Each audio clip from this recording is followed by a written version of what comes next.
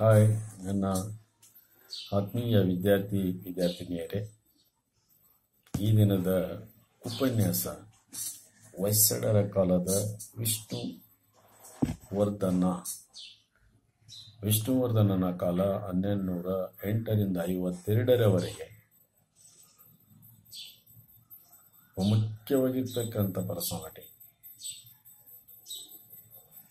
ಇದರ ಬಗ್ಗೆ ಒಂದು ಮೆಥಡ್ ಇದೆ, introduction. The second is the succession. The third achievements. One achievements, how many achievements? Second, the religion condition. Third, literature.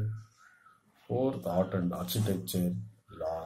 5, other contributions. Last, an estimate or conclusion. The upasama. The introduction. The ಪೀಠಿಕೆ ವಿಷ್ಣುವರ್ಧನ ಎನ್ನುವರ ಬಗ್ಗೆ ಈಗಾಗಲೇ ವ್ಯಕ್ತಪಡಿಸಿದಂತೆ ವಿಷ್ಣುವರ್ಧನನ ಕಾಲ 1208ರಿಂದ 52ರವರೆಗೆ.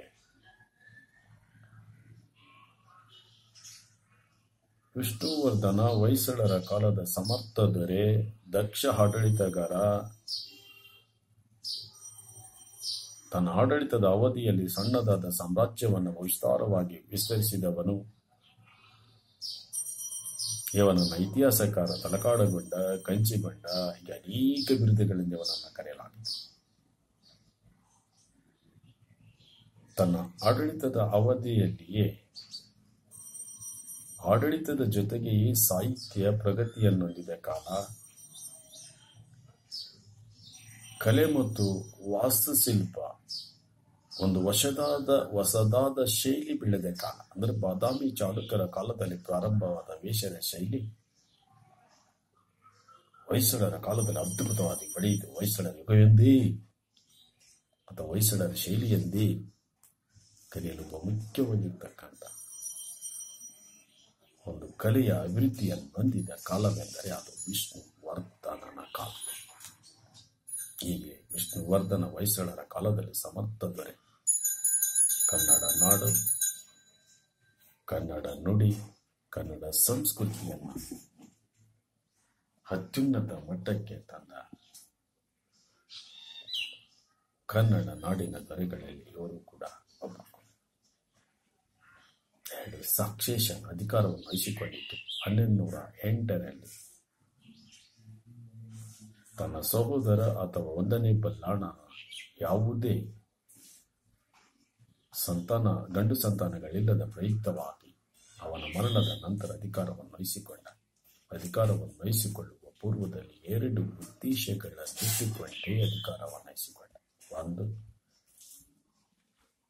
ಗಂಗಾವಾಡಿ ಮತ್ತು ನೊಳಂಬವಾಡಿ ಎನ್ನುವ ಪ್ರದೇಶಗಳು ಚೋಳರ ಅಧೀನದಲ್ಲಿದ್ದು ಕನ್ನಡ ನಾಡಿನ ಪ್ರದೇಶಗಳು. ಈ ಪ್ರದೇಶಗಳನ್ನು ವಶಪಡಿಸಿಕೊಳ್ಳಬೇಕೆಂಬ ಆಕಾಂಕ್ಷೆಯನ್ನು ಹೊಂದಿದ. 2, ಕಲ್ಯಾಣಿ ಚಾಲುಕ್ಯರ ಅಧೀನ ದೊರೆಗಳು ತಾನು ಸ್ವತಂತ್ರನಾಗಬೇಕೆಂಬ ಆಕಾಂಕ್ಷೆಯನ್ನು ಹೊಂದಿ ವಿಷ್ಣುವರ್ಧನ ಅಧಿಕಾರವನ್ನು 1ನೇ ಬಲ್ಲಾಳನ ನಂತರವೇ 1208ರಲ್ಲಿ ಅಧಿಕಾರವನ್ನು ವಹಿಸಿಕೊಂಡ ನಂತರ ಸಾಧನೆಗಳು, ಮುಖ್ಯವಾದ ಸಾಧನೆಗಳು.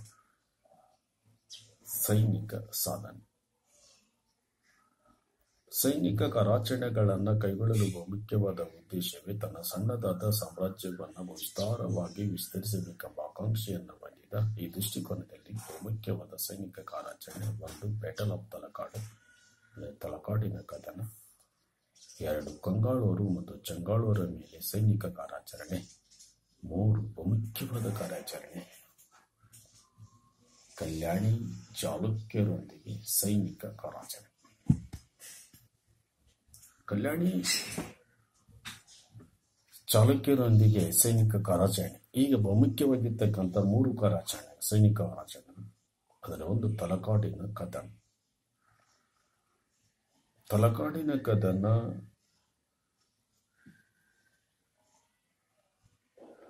ಚೋಳರು ಪ್ರಾಂತಾಧಿಕಾರಿ ಹಾದಿಯಮ್ಮ ಮತ್ತು ವಿಷ್ಣುವರ್ಧನನ ನಡುವೆ ನಡೆದ ಬಹುಮುಖ್ಯವಾದ ಸೈನಿಕ ಕಾರ್ಯಾಚರಣೆ. ಎಷ್ಟರಲ್ಲಿ ಭಿನ್ನಾಭಿಪ್ರಾಯಗಳಿವೆ.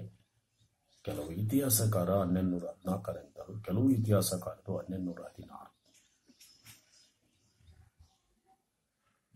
ಬಹುಮುಖ್ಯವಾದ ಕಾರಣ ಈಗಾಗಲೇ ವ್ಯಕ್ತಪಡಿಸಿದೆ.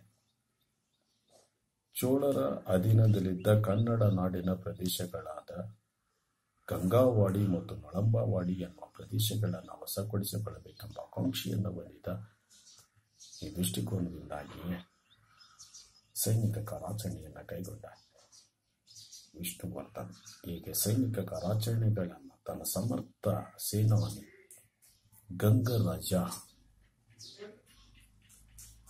ಮತ್ತು ವಿಷ್ಣುವರ್ಧನ ಕನ್ನಂಬಾಡಿ ಮತ್ತು ಶ್ರೀರಂಗಪಟ್ಟಣದ ಮುಖಾಂತರವಾಗಿ ತಲಕಾಡಿನಲ್ಲಿ ಉನ್ನತವಾದ ಸೈನಿಕ ಕಾರ್ಯಾಚರಣೆಯನ್ನು ಕೈಗೊಂಡು ಚೋಳರ ಪ್ರಾಂತಾಧಿಕಾರಿ ಹಾದಿಯವನನ್ನು ಸೋಲಿಸಲಾಗುತ್ತದೆ. ಹೀಗೆ ತಲಕಾಡನ್ನು ವಶಪಡಿಸಿಕೊಂಡ ಪ್ರಯುಕ್ತವಾಗಿ ಅವರಿಗೆ ತಲಕಾಡುಗೊಂಡ ಎಂಬ ಬಿರುದನ್ನು, ತಲಕಾಡಿನ ನಂತರ ಅವನನ್ನು ಕಂಚಿಕೊಂಡದವರೆಗೂ ಕೂಡ ಬೆನ್ನಟ್ಟಿಕೊಂಡು ಹೋದ ಕಂಚಿಯಲ್ಲಿ ಪುನಃ ಚೋಳರನ್ನು ಸೋಲಿಸಲಾಯಿತು. ಅದರ ಪ್ರಯುಕ್ತವಾಗಿ ಕಂಚಿಕೊಂಡ ಎಂಬ ಬಿರುದನ್ನು ಹೊಂದಿದ. ಹೀಗೆ ಚೋಳರ ಮೇಲೆ ಸೈನಿಕ ಕಾರ್ಯಾಚರಣೆಯನ್ನು ಕೈಗೊಂಡು ಕನ್ನಡ ನಾಡಿನ ಪ್ರದೇಶಗಳನ್ನು ವಶಪಡಿಸಿಕೊಂಡ ವಿಷ್ಣುವರ್ಧನ ಈ ದೃಷ್ಟಿಕೋನದಿಂದಾಗಿ ಅವನಿಗೆ ತಲಕಾಡುಗೊಂಡ, ಕಂಚಿಗೊಂಡ ಎಂಬ ಬಿರುದುಗಳನ್ನು ಹೊಂದಲಾಯಿತು. ಇದರ ಸವಿ ನೆನಪಿಗಾಗಿಯೇ ಬೇಲೂರಿನಲ್ಲಿ 1217ರಲ್ಲಿ ಚೆನ್ನಕೇಶ್ವರ ದೇವಾಲಯವನ್ನು ನಿರ್ಮಿಸಲಾಯಿತು. ಹೀಗೆ ಸಂಕ್ಷಿಪ್ತವಾಗಿ ಪರೀಕ್ಷಾ ದೃಷ್ಟಿಕೋನದಿಂದಾಗಿಯೇ ಈ ಸೈನಿಕ ಕಾರ್ಯಾಚರಣೆಯ ಬಗ್ಗೆ ವ್ಯಕ್ತಪಡಿಸಲಾಗಿದೆ.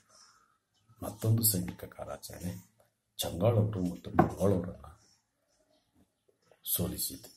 ಚಂಗಾಳವರ ಮೇಲೆ ಸೈನಿಕ ಕಾರ್ಯಾಚರಣೆಯನ್ನು ಕೈಗೊಂಡು ಕೊಂಗಾಳರನ್ನೂ ಕೂಡ ಸೈನಿಕ ಕಾರ್ಯಾಚರಣೆ ಸೋಲಿಸಿದ. ಆದರೆ ಕೊಂಗಾಳರೊಂದಿಗೆ ವೈವಾಹಿಕ ಸಂಬಂಧವನ್ನು ಹೊಂದಿದ. ಕೊಂಗಾಳುವರ ರಾಣಿ ಚಂದಲಾದೇವಿ ಎನ್ನುವಳನ್ನು ಮದುವೆಯಾದ. ಹೀಗೆ ಆ ಪ್ರದೇಶಗಳನ್ನು ವಶಪಡಿಸಿಕೊಂಡಿದ್ದಷ್ಟೇ ಅಲ್ಲ, ಆದರೆ ಅವರಲ್ಲಿ ವೈವಾಹಿಕ ಸಂಬಂಧದ ಮುಖಾಂತರವಾಗಿ ತನ್ನ ಸಣ್ಣದಾದ ಸಾಮ್ರಾಜ್ಯವನ್ನು ವಿಸ್ತಾರವಾಗಿ ವಿಸ್ತರಿಸುವಲ್ಲಿ ಯಶಸ್ವಿಯಾದ. ತದನಂತರ ಮತ್ತೊಂದು ಕಾರ್ಯಾಚರಣೆ ಸೈನಿಕ ಕಾರ್ಯಾಚರಣೆ ವಿಷ್ಣುವರ್ಧನನ ಆಡಳಿತದ ಅವಧಿಯಲ್ಲಿ ಬಹುಮುಖ್ಯವಾದ ಸೈನಿಕ ಕಾರ್ಯಾಚರಣೆ ಕಲ್ಯಾಣಿ ಚಾಲುಕ್ಯರೊಂದಿಗೆ. ಕಲ್ಯಾಣಿ ಚಾಲುಕ್ಯರ ಸಮರ್ಥ ದೊರೆ 6ನೇ ವಿಕ್ರಮಾದಿತ್ಯ ಮತ್ತು ವಿಷ್ಣುವರ್ಧನನ ನಡುವೆ ನಡೆದ ಬಹುಮುಖ್ಯವಾದ ಸೈನಿಕ ಕಾರ್ಯಾಚರಣೆ ಎಷ್ಟರಲ್ಲಿ 1218ರಲ್ಲಿ ಎಲ್ಲಿ ಹಾಸನದ ಕನ್ನೇಗಲ ಅಥವಾ ಕಣ್ಣೇಗಲ ಎನ್ನುವ ಪ್ರದೇಶದಲ್ಲಿ ನಡೆದ ಸೈನಿಕ ಕಾರ್ಯಾಚರಣೆ. ಬಹುಮುಖ್ಯವಾದ ಕಾರಣ ವಿಷ್ಣುವರ್ಧನ ತಾನು ಸ್ವತಂತ್ರನಾಗಬೇಕೆಂದು ಬಯಸಿದ.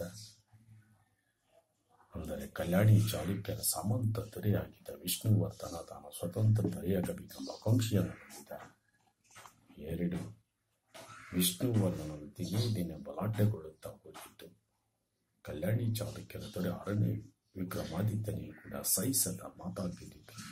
ಈ ದೃಷ್ಟಿಕೋನದಿಂದಾಗಿಯೇ ಯುದ್ಧ ನಡೆಯಿತು. ಯುದ್ಧದ ಪರಿಣಾಮದ ಬಗ್ಗೆ ಭಿನ್ನಾಭಿಪ್ರಾಯಗಳಿವೆ.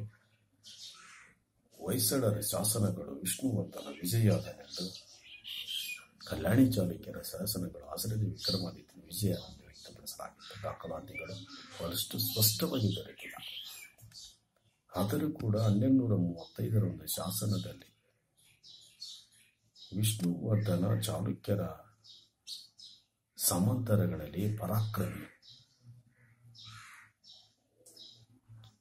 ಎಂದು ವ್ಯಕ್ತಪಡಿಸಲಾಗಿದೆ.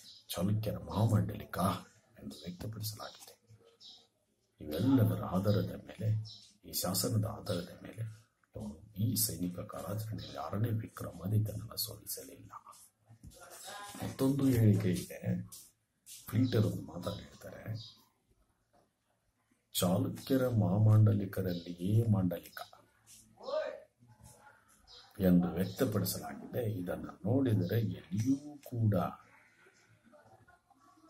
ವಿಷ್ಣುವರ್ಧನ 6ನೇ ವಿಕ್ರಮಾದಿತ್ಯನ ವಿರುದ್ಧ ವಿಜಯನ್ನು ಸಾಧಿಸಲಿಲ್ಲ, ಆದರೆ ಸಮರ್ಥ ದೊರೆ ಎನ್ನುವುದನ್ನು ತೋರಿಸಿದ ಅಂತಕ್ಕಂಥದ್ದು ಅವರ ಅಭಿಪ್ರಾಯ. ಮತ್ತೊಬ್ಬ ಇತಿಹಾಸಕಾರ ತನ್ನ ದೃಷ್ಟಿಕೋನದಲ್ಲಿ ವ್ಯಕ್ತಪಡಿಸಿದ 6ನೇ ವಿಕ್ರಮಾದಿತ್ಯನ ಮರಣದ ನಂತರವೇ ಅಥವಾ 1225-26ರ ನಂತರವೇ ವಿಷ್ಣುವರ್ಧನ ತಾನು ಸ್ವತಂತ್ರ ಎಂದು ಸಾರಿಕೊಂಡ. ಈಗ ಅನೇಕ ಭಿನ್ನಾಭಿಪ್ರಾಯಗಳಿವೆ.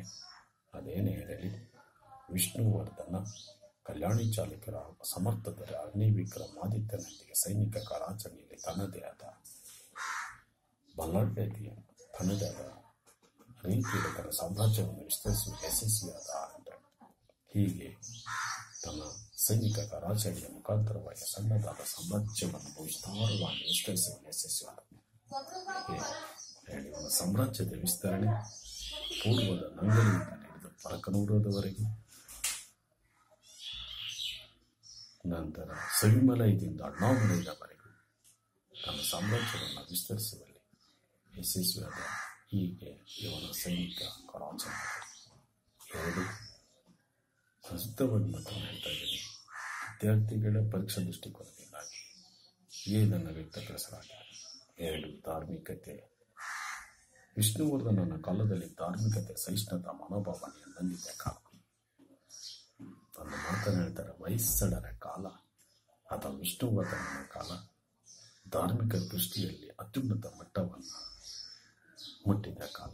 ಯಾಕಂದರೆ ಎಲ್ಲ ಧರ್ಮಗಳು ಒಂದೇ ಮನೆಯಲ್ಲಿ ವಾಸಿಸುವಂತಿರುವ ಕಾಲವೆಂದರೆ ಅದು ವಿಷ್ಣುವರ್ಧನನ ಕಾಲ ಅಥವಾ ಹೊಯ್ಸಳರ ಕಾಲ. ಎಲ್ಲ ಧರ್ಮಗಳು ಒಂದೇ ಮನೆಯಲ್ಲಿ ವಾಸಿಸುವಂತಿರುವ ಕಾಲ. ಈಗ ಧಾರ್ಮಿಕತೆಯ ಸಹಿಷ್ಣುತಾ ಮನೋಭಾವನೆ ಇದ್ದರೂ ಕೂಡ ವಿಷ್ಣುವರ್ಧನನ ಕಾಲದಲ್ಲಿ ಎರಡು ಧರ್ಮಗಳು ಪ್ರಬಲವಾದ ಧರ್ಮಗಳಾಗಿತ್ತು. ಒಂದು ವೈಷ್ಣವ ಧರ್ಮ, ಮತ್ತೊಂದು ವೈಷ್ಣವ ಧರ್ಮ. ಇಲ್ಲಿ ಕೂಡ ಒಂದು ಸ್ವಲ್ಪ ಮಟ್ಟಿಗೆ ಹೇಳಿರ್ತೀನಿ. ವಿಷ್ಣುವರ್ಧನ ಯಾವ ಧರ್ಮದವನು? ನನ್ನ ಅಭಿಪ್ರಾಯ ಇದೆ, ವಿಷ್ಣುವರ್ಧನನ ಮೊದಲನೇ ಹೆಸರಿಯೇ ಬಿಟ್ಟಿದ್ದೇವ. ಈ ದೃಷ್ಟಿಕೋನದಿಂದಾಗಿಯೇ ಅನೇಕ ಇತಿಹಾಸಕಾರರು ವಿಷ್ಣುವರ್ಧನ ಒಬ್ಬ ಜೈನನಾಗಿದ್ದ. ಮೊದಲನೇ ಹೆಸರೇ ಬಿಟ್ಟಿದ್ದೇವ. ತದನಂತರ ವೈಷ್ಣವ ಧರ್ಮವನ್ನು ಸ್ವೀಕರಿಸಿದ. ಇಲ್ಲಿ ವೈಷ್ಣವ ಧರ್ಮ ಅನ್ನೋದರ ಬಗ್ಗೆ ಹೇಳ್ತೀನಿ. ವೈಷ್ಣವ ಧರ್ಮ ವಿಷ್ಣುವರ್ಧನನ ಕಾಲದಲ್ಲಿ ಇದೊಂದು ರಾಜಧರ್ಮವಾಗಿದ್ದು, ವೈಷ್ಣವ ಧರ್ಮ ಕರ್ನಾಟಕದಲ್ಲಿ ವಿಷ್ಣುವರ್ಧನನ ಕಾಲದಲ್ಲಿ ದಿನೇ ದಿನೇ ಪ್ರಚಾರಗೊಂಡಿದ್ದು. ಇದಕ್ಕೆ ಬಹುಮುಖ್ಯವಾದ ಕಾರಣ ತಮಿಳುನಾಡಿನಿಂದ ರಾಮಾನುಜಾಚಾರ್ಯರ ಆಗಮನದ ನಂತರವೇ ಕರ್ನಾಟಕದಲ್ಲಿ ವೈಷ್ಣವ ಧರ್ಮ ಪ್ರಬಲವಾಗಿ ಬೆಳೆಯಿತು ಅಂತ ಇತಿಹಾಸಕಾರರಲ್ಲಿ ಅನೇಕ ಅಂಶಗಳಿವೆ. ಹಾಗಾದ್ರೆ ವೈಷ್ಣವ ಧರ್ಮವನ್ನು ಅಂದ್ರೆ ಜೈನನಾಗಿರ್ತಕ್ಕಂಥ ವಿಷ್ಣುವರ್ಧನ ವೈಷ್ಣವ ಧರ್ಮವನ್ನ ಸ್ವೀಕರಿಸಿದ ಬಗ್ಗೆ ಕೆಲವು ಇತಿಹಾಸಕರು ಐತಿಹಾಸಿಕವಾಗಿ ಕೂಡ ಕೆಲವೊಂದು ಉಪಕಥೆಗಳನ್ನು ವ್ಯಕ್ತಪಡಿಸಿದ್ದಾರೆ. ಅವನು ಒಬ್ಬ ಜೈನ, ನಂತರ ಒಂದು ಜೈನ ಧರ್ಮಕ್ಕೆ ಬಿಟ್ಟು ವೈಷ್ಣವ ಧರ್ಮವನ್ನು ಸ್ವೀಕರಿಸಿದ ಅನ್ನೋದ್ರ ಬಗ್ಗೆ. ಸಾರಿ, ಯಾವುದರಿಂದ ಜೈನದಿಂದ ವೈಷ್ಣವ ಧರ್ಮವನ್ನು ಸ್ವೀಕರಿಸಿದ. ಹಾಗಾದ್ರೆ ಜೈನನಾದವನು ವೈಷ್ಣವ ಧರ್ಮಕ್ಕೆ ಯಾಕೆ ಸ್ವೀಕರಿಸಿದ ಅಂದ್ರೆ ಸಣ್ಣ ಕಥೆಗಳನ್ನ ಸ್ವಲ್ಪ ಇತಿಹಾಸಕಾರ ಹೇಳಿಕೆಗಳ ಕಾಲಿಯಂಡ್ರಂಗ ಸ್ವಾಮಿ ಬಹಳ ಸ್ಪಷ್ಟವಾಗಿ ಹೇಳಿದ್ದಾರೆ ಈ ಸಂದರ್ಭದಲ್ಲಿ. ಅವನೊಬ್ಬ ಜೈನ ವೈಷ್ಣವ ಧರ್ಮಕ್ಕೆ ಸ್ವೀಕರಿಸಿದ ಕಥೆಗಳನ್ನು ಕೂಡ ಹೇಳ್ತಿದ್ದಾರೆ. ಒಂದು ಕಥೆಯಲ್ಲಿ ವಿಷ್ಣುವರ್ಧನನ ಮಗಳು ಕ್ರೂರ ರೋಗಕ್ಕೆ ತುತ್ತಾಗಿದ್ದಳು. ಇದನ್ನು ಯಾವ ವೈದ್ಯರಿಂದಲೂ ಕೂಡ ಗುಣಪಡಿಸಲಾಗಲಿಲ್ಲ. ತಮಿಳುನಾಡಿನಿಂದ ರಾಮಾನುಜಾಚಾರ್ಯರ ಆಗಮನದ ನಂತರ ರಾಮಾನುಜಾಚಾರ್ಯವರ ಮಗಳ ರೋಗವನ್ನು ಸಂಪೂರ್ಣವಾಗಿ ಗುಣಪಡಿಸಲಾಗಿತ್ತು. ಇದರಿಂದ ಪ್ರೇರಿತನಾದ ವಿಷ್ಣುವರ್ಧನ ಜೈನ ಧರ್ಮವನ್ನು ಬಿಟ್ಟು ವೈಷ್ಣವ ಧರ್ಮವನ್ನು ಸ್ವೀಕರಿಸಿದ. ಇದು ಕೂಡ ಒಪ್ಪು. ಯಾಕಂದ್ರೆ ತನ್ನ ಮಗಳು ಕ್ರೂರ ರೋಗಕ್ಕೆ ತುತ್ತಾಗಿದ್ದಳು. ಅದನ್ನು ಗುಣಪಡಿಸಲು ಯಾವ ಜೈನರಿಂದಲೂ ಯಾವ ವೈದ್ಯರಿಂದಲೂ ಸಾಧ್ಯವಾಗಲಿಲ್ಲ.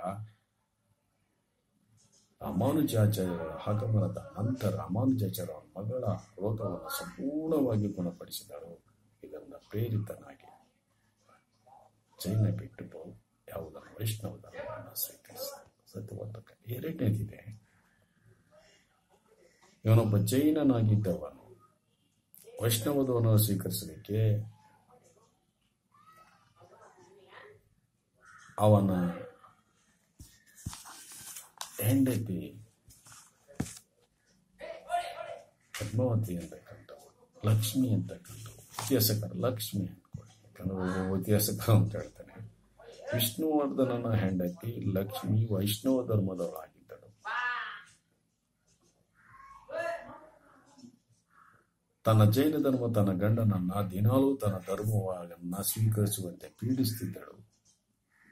ರೋಷಿ ಹೋದ ವಿಷ್ಣುವರ್ಧನ ರಾಮಾನುಜಾಚಾರ್ಯ ಆಗಮನದ ನಂತರ ಜೈನ ಧರ್ಮವನ್ನು ಬಿಟ್ಟು ವೈಷ್ಣವ ಧರ್ಮವನ್ನು ಸ್ವೀಕರಿಸಿದ. ನಿಜ, ಅವನ ಹೆಂಡತಿ ದಿನ ಕಡ್ತಿರ್ತಾಳೆ ವೈಷ್ಣವ ಧರ್ಮ ಬನ್ನಿ, ಆದ್ರೂ ಬಂದಿರೋದಿಲ್ಲ. ವಿಷ್ಣುವರ್ಧನನ ಜೈನ ಧರ್ಮವನ್ನು ಬಿಟ್ಟು ವೈಷ್ಣವ ಧರ್ಮಕ್ಕೆ ಬರ್ಲಿಕ್ಕಂದ್ರೆ ರಾಮಾನುಜಾಚಾರ್ಯ ಆಗಮನದ ನಂತರ ಏನಾಯ್ತು, ಮನಸ್ಸು ಪರಿವರ್ತನೆ ಆಯಿತು. ಅವನು ಜೈನ ಬಿಟ್ಟು ಬೌದ್ಧ ಧರ್ಮಕ್ಕೆ ಬಂದ. ಮತ್ತೊಂದು ಕಥೆ ಇದೆ. ಜೈನ ಧರ್ಮದ ವಿಷ್ಣುವರ್ಧನ ಸೈನಿಕ ಆಚರಣೆಯ ಒಂದು ಸಂದರ್ಭದಲ್ಲಿ ತನ್ನ ಕೈಯಿನ ಕಿರುಬೆರಳನ್ನು ಕಳೆದುಕೊಂಡಿದ್ದ. ಇದರ ಪ್ರಯುಕ್ತವಾಗಿ ಜೈನ ಧರ್ಮದ ಜನತೆ ಅವನನ್ನು ಏನೊಂದು ದೃಷ್ಟಿಕೋನದಲ್ಲಿ ನೋಡಲು ಪ್ರಾರಂಭಿಸಿತು.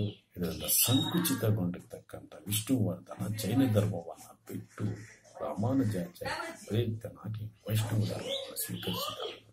ಅದೇನೇ ಇರಲಿ, ಇವನೊಬ್ಬ ಜೈನ. ಇವನ ಮೊದಲನೇ ಹೆಸರು ಬಿಟ್ಟಿದೇವ, ನಂತರ ವೈಷ್ಣವ ಧರ್ಮವನ್ನು ಸ್ವೀಕರಿಸಿದ. ಹೀಗೆ ವೈಷ್ಣವ ಧರ್ಮ ಇವನ ಕಾಲದಲ್ಲಿ ಒಂದು ರಾಜಧರ್ಮವಾಗಿದ್ದಿತು ಎನ್ನುವುದಕ್ಕೆ ಹೀಗೆ ವೈಷ್ಣವ ಧರ್ಮ ಒಂದು ಪ್ರಬಲವಾದದ. ನಂತರ ಜೈನ ಧರ್ಮಕ್ಕೂ ಕೂಡ ಪ್ರಾಧಾನ್ಯತೆಯ ನೀಡಲಾಗಿತ್ತು ಎನ್ನುವುದಕ್ಕೆ ಸಮರ್ಥನೆ ಇದೆ. ವಿಷ್ಣುವರ್ಧನನ ಪ್ರೀತಿಯ ಹೆಂಡತಿ ನಾಟ್ಯ ಸರಸ್ವತಿ ಶಾಂತಲೆ ಅಂತಕ್ಕಂಥವಳು ಒಬ್ಬ ಜೈನ ಧರ್ಮದವಳು. ಶಾಂತಲೆಯ ತಂದೆ ತಾಯಿ ಮಾಚಿಕಬ್ಬೆ ಮತ್ತು ಮಾರಸಿಂಗಯ್ಯ ಅಂತಕ್ಕಂಥವಳು ಒಬ್ಬ ಜೈನ ಧರ್ಮದವರು. ಇವೆಲ್ಲ ಅಂಶಗಳನ್ನು ನಾವು ನೋಡಿದಾಗ ಇವನ ಕಾಲದಲ್ಲಿ ಜೈನ ಧರ್ಮ ಒಂದು ಪ್ರಬಲವಾದ ಧರ್ಮ. ಜೈನ ಧರ್ಮಕ್ಕೆ ಪ್ರಾಧಾನ್ಯತೆಯನ್ನು ನೀಡಿದ್ದ. ಇಷ್ಟೇ ಅಲ್ಲ, ಅವನ ಸಮರ್ಥ ಸೇನಾನಿ ಗಂಗರಾಜ ಕೂಡ ಒಬ್ಬ ಜೈನದವು. ಇವೆಲ್ಲವನ್ನ ನಾವು ನೋಡಿದ್ದೆ. ಆದರೆ ಇವನ ಕಾಲದಲ್ಲಿ ಜೈನ ಧರ್ಮವು ಕೂಡ ಒಂದು ಪ್ರಬಲ ಧರ್ಮ. ಹೀಗೆ ಧಾರ್ಮಿಕತೆಯ ಶ್ರೇಷ್ಠತಾ ಮನೋಭಾವನೆಯನ್ನು ಹೊಂದಿದ ಕಾಲ, ಒಂದೇ ಮನೆಯಲ್ಲಿ ಎಲ್ಲ ಧರ್ಮಗಳು ವಾಸಿಸುವಂತಿರುವ ಕಾಲ, ಇಷ್ಟೊಂದು ಧಾರ್ಮಿಕತೆಯ ಶ್ರೇಷ್ಠತೆಯನ್ನು ಹೊಂದಿದ ಅತ್ಯುನ್ನತವಾದ ಕಾಲವೆಂದರೆ ಅದು ವಿಷ್ಣುವರ್ಧನನ ಕಾಲ. ಹೀಗೆ ಧಾರ್ಮಿಕತೆಯಲ್ಲಿ ಇದ್ದ ಧರ್ಮಗಳು ಕೂಡ ಇದ್ದವು, ಅಷ್ಟೊಂದು ಪ್ರಾಧಾನ್ಯತೆ ಹೊಂದಿರಲಿಲ್ಲ. ಹೀಗೆ ವಿಷ್ಣುವರ್ಧನನ ಕಾಲದಲ್ಲಿ ಧಾರ್ಮಿಕತೆ ಎನ್ನುವುದರ ಬಗ್ಗೆ ವ್ಯಕ್ತಪಡಿಸಿದೆ. ಮತ್ತೊಂದು ಸಾಹಿತ್ಯಕ್ಕೆ ಪ್ರಾಧಾನ್ಯತೆ ನೀಡಲಾಯಿತು. ಇದರ ಪ್ರಯುಕ್ತವಾಗಿ ಕನ್ನಡ ಮತ್ತು ಸಂಸ್ಕೃತದ ಸಾಹಿತ್ಯದ ಗ್ರಂಥಗಳೇ ರಚನೆಯಾದವು. ಅಂತಹ ಗ್ರಂಥಗಳೆಂದರೆ ರಾಜಾದಿತ್ಯನಗರದ ಕ್ಷೇತ್ರಗಣಿತ ಮತ್ತು ವ್ಯವಹಾರ ಗಣಿತ 2, ನಯಸೇನನ್ನು ಬರೆದ ಧರ್ಮಾಮೃತ 3, ರಾಮಾನುಜಾಚಾರ್ಯರು ಬರೆದ ಸಂಸ್ಕೃತದ ಸಾಹಿತ್ಯದ ಗ್ರಂಥಗಳು ವೇದಾಂತ ಸಾರ, ವೇದಾಂತ ಸಂಗ್ರಹ, ವೇದಾಂತ ದೀಪಿಕಾ ಎನ್ನುವ ಸಾಹಿತ್ಯದ ಗ್ರಂಥಗಳು. ಹೀಗೆ ಸಾಹಿತ್ಯವೂ ಕೂಡ ಅತ್ಯುನ್ನತ ಮಟ್ಟವನ್ನು ಮುಟ್ಟಿದ ಕಾಲ, ಸಾಹಿತ್ಯಕ್ಕೆ ಪ್ರಾಧಾನ್ಯತೆಯನ್ನು ನೀಡಿದ ಕಾಲ. ಮತ್ತೊಂದು ಕಲೆ ಮತ್ತು ವಾಸ್ತುಶಿಲ್ಪ. ವಿಷ್ಣುವರ್ಧನನ ಕಾಲದಲ್ಲಿ ಕಲೆಗೆ ಪ್ರಾಧಾನ್ಯತೆ ನೀಡಲಾಯಿತು. ಇದರ ಪ್ರಯುಕ್ತವಾಗಿ ಬೇಲೂರನ್ನು ಒಳಗೊಂಡು ವಿವಿಧ ಕಡೆ ಅನೇಕ ದೇವಾಲಯಗಳ ನಿರ್ಮಾಣವಾದವು. ಅಂತಹ ದೇವಾಲಯಗಳಲ್ಲಿ ಬೇಲೂರಿನ ಚೆನ್ನಕೇಶ್ವರ ದೇವಾಲಯ ಅತ್ಯುನ್ನತವಾದ ವಾಸ್ತುಶಿಲ್ಪವನ್ನು ಒಳಗೊಂಡ ದೇವಾಲಯ. ಇವನ ಕಾಲದಲ್ಲಿ ಅದ್ಭುತವಾಗಿ ಬೆಳೆದ ಕಲೆ. ಇಂತಹ ಬೇಲೂರಿನ ಚೆನ್ನಕೇಶ್ವರ ದೇವಾಲಯ ಒಂದು ಶಿಲೆಯಲ್ಲಿನ ಭಾವಗೀತೆ ಎಂದು ಕರೆದ ಕಾಲ. ಕಪ್ಪೆ ಚಂಡಿಗರಾಯನ ಗುಡಿ. ಹೀಗೆ ಇವೆಲ್ಲವುಗಳನ್ನು ನೋಡಿದಾಗ ಅದ್ಭುತವಾದ ಕಲೆ. ಒಂದು ಮಾತನ್ನು ಹೇಳ್ತೀನಿ ಇಲ್ಲಿ, ಬಾದಾಮಿ ಚಾಲುಕ್ಯರ ಕಾಲದಲ್ಲಿ ಪ್ರಾರಂಭವಾದ ವೇಷರ ಶೈಲಿ ಮತ್ತೊಂದು ಕಾಲದಲ್ಲಿ ಅದ್ಭುತವಾಗಿ ಬೆಳೆಯಿತು. ಅಂದ್ರೆ ಹೊಯ್ಸಳರ ಕಾಲ ಅದು ಪ್ರಾರಂಭವಾಗಿದ್ದೆ. ವಿಷ್ಣುವರ್ಧನನ ಕಾಲದಲ್ಲಿ ಹೊಯ್ಸಳರ ಶೈಲಿ ಅದ್ಭುತವಾಗಿ ಬೆಳೆಯಿತು. ಅದನ್ನು ವೇಷರ ಶೈಲಿಯನ್ನು ಹೊಯ್ಸಳರ ಶೈಲಿ ಎಂದೇ ಕರೀಲಿಕ್ಕೆ ಮುಖ್ಯವಾದ ಕಾರಣಕರ್ತ ಅಂದರೆ ನನ್ನ ದೃಷ್ಟಿಕೋನದಲ್ಲಿ ವಿಷ್ಣುವರ್ಧನ ಅಂತಕ್ಕಂಥದ್ದು. ಹೀಗೆ ವಿಷ್ಣುವರ್ಧನನ ಕಲೆ ಮತ್ತು ವಾಸ್ತುಶಿಲ್ಪದಲ್ಲಿ ಕೂಡ ಪ್ರಾಧಾನ್ಯತೆ ನೀಡಲಾಯಿತು. ನಂತರ ಇತರ ಅನೇಕ ಸಾಧನೆ, ಆಡಳಿತ ಪ್ರಗತಿಯನ್ನು ಹೊಂದಿದ ಪಂಚ ಪ್ರಧಾನ ಆಡಳಿತದ ವ್ಯವಸ್ಥೆಯನ್ನು ಹೊಂದಿದ ಕಾಲ, ಸಾಮಾಜಿಕ ಸುಸಂಬದ್ಧತೆಯನ್ನು ಹೊಂದಿದ ಕಾಲ. ಹೀಗೆ ಪ್ರತಿಯೊಂದು ರಂಗದಲ್ಲಿಯೂ ಕೂಡ ಅತ್ಯುನ್ನತ ಮಟ್ಟವನ್ನು ಮುಟ್ಟಿದ ಕಾಲವೆಂದರೆ ಅದು ವಿಷ್ಣುವರ್ಧನನ ಕಾಲ. ಹೇಳಿದೀಗಾಗಲೇ ವಿದ್ಯಾರ್ಥಿಗಳ ಪರೀಕ್ಷಾ ದೃಷ್ಟಿಕೋನದಿಂದಾಗಿ ಎಷ್ಟೇ ಉಪನ್ಯಾಸ, ಯಾಕಂದ್ರೆ ಬೇಕಾದಷ್ಟು ವಿಷಯವಿದೆ ವಿಷ್ಣುವರ್ಧನನ ಬಗ್ಗೆ, ಗಂಟೆಗಟ್ಟಲೆ ಹೇಳ್ತಕ್ಕಂಥ ವಿಷಯಗಳು. ಯಾಕಂದ್ರೆ ಕನ್ನಡ ನಾಡು, ಕನ್ನಡ ನುಡಿ, ಕನ್ನಡ ಸಂಸ್ಕೃತಿಯನ್ನ ಅತ್ಯುನ್ನತ ಮಟ್ಟಕ್ಕೆ ಒಯ್ದುವಂತ ಮನೆತನದ ಸಮರ್ಥದರೆ ಎಂದರೆ ಹೊಯ್ಸಳರ ಮನೆತನದ ಸಮರ್ಥದರೆ ವಿಷ್ಣು ವರ್ಧನ. ಹೀಗೆ ವಿಷ್ಣು ವರ್ಧನನ ಸಾಧನೆಗಳ ಬಗ್ಗೆ, ಅವನ ಜೀವನ ಸಾಧನೆಗಳ ಬಗ್ಗೆ ವ್ಯಕ್ತಪಡಿಸಲಾಗಿದೆ. Hi, good bye. ಮತ್ತೊಂದು ತರಗತಿಯಲ್ಲಿ